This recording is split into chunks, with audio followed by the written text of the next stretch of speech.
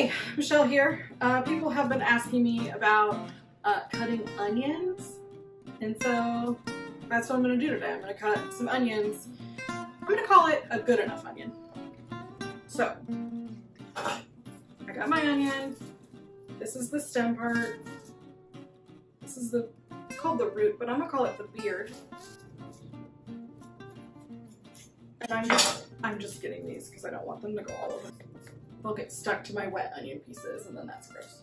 Stem end, root end. First order business, essentially with anything that you're doing with an onion, is to just,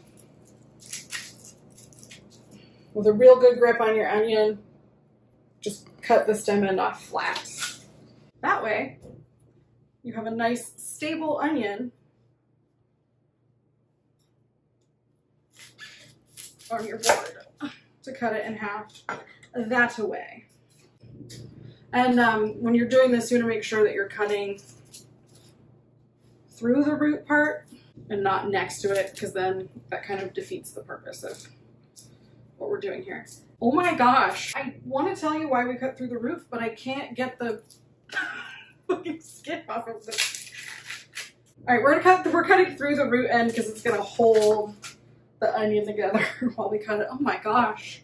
Listen, I swear this is the worst part of cutting onions. If you can weather this part, then the rest of the show is gonna be no big deal. So first we're just gonna do like a good enough onion chop. Honestly, for almost everything that you're gonna use onions for, that you're gonna cook the onions, this will be fine. All right, so we're gonna do just angled chops in. Frankly, if you wanted to just do like a straight up and down chop, that'd be fine too. We're doing like little slices, and we're still not cutting through the root because again, that is gonna hold everything together with cuts like that. And then just depending on like how big you want your chop to go,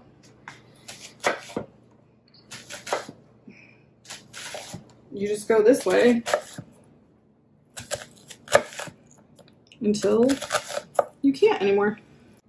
You can continue chopping like this if you want. And then there's a chopped onion. You want them to be smaller, you can make your like up and down cuts closer together. You want them bigger, make them farther apart. Easy peasy. And then if you need a whole onion, you just do it with the other half of that onion. Can I be perfectly honest? This board scraper, I bought it because I saw people on TV using it. And I think I thought I was going to use it more for like pastry. But essentially, I only use it for picking things up off of the cutting board, and it has made my life, I'm kind of ashamed to say how much better my life is now that I have a bench scraper. So, I have seen several of you via Marco Polo during this whole at-home time holding your knives like this, frankly giving me a heart attack because I'm positive I'm about to see someone chop off their own finger. It's not good. It's bad. You'll hurt yourself. Like pinch this back part and then hold it this way. I promise you, once you get the hang of this, you will like this better and will feel like you have more control. So now we are gonna dice an onion. I don't know, what if you want like a chili cheese dog and you need like little bits of onion? You can chop it and then do like this, or you can save yourself some trouble and do it this way.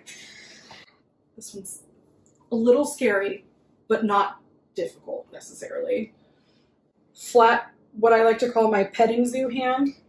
You know how they tell you like the alpaca will bite you if your hand is like this? If you do it like this, it's fine. It's the same with your knife. Then we're gonna make cuts across the onion this way. And then like again, just like with the chopping, keep your root there so that all your stuff comes together. Okay. Now we are going to do up and down cuts that you will recognize from the rough chop. These ones you want to be closer together because, again, we're trying to do a dice like you'd get on a chili dog. And then, just like the chop, this time you want to make sure that you are making each like next chop pretty close to where the last one was. Oh my gosh! I almost just hurt myself. Let's maybe cut that out. We're not, and we can show, just to show you that that's what happens when you're making jokes instead of paying attention. Little itty bitty onion pieces. Okay, so any kind of shape really that you want to do with your onion, if you keep the root on to hold it together, then you're golden, man. If you want to do like a fajita, you know, feel a little spicy, you want to do a fajita, you can do your radial cuts like you did with the chop and then just cut that guy off. Sometimes you just want like a half moon. Just like, there's like a thin half moon. You can do like a fatter half moon.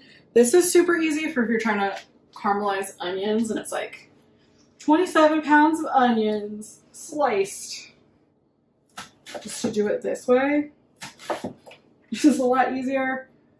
You can also pickle these guys. Anyway, thanks for tuning in, everybody. That is how you cut an onion good enough. I'm gonna go make something with some onions. Bye.